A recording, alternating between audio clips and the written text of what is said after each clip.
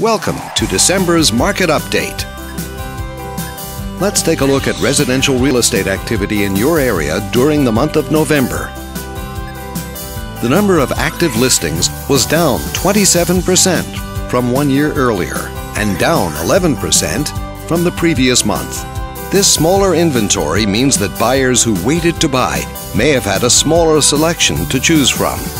As you can see, the median listing price for the month was just over $150,000. Compared to last year, the average number of days that units spent on the market before being sold was up nearly 900%. This higher number of days may signal a slowdown in the local inventory turnover rate.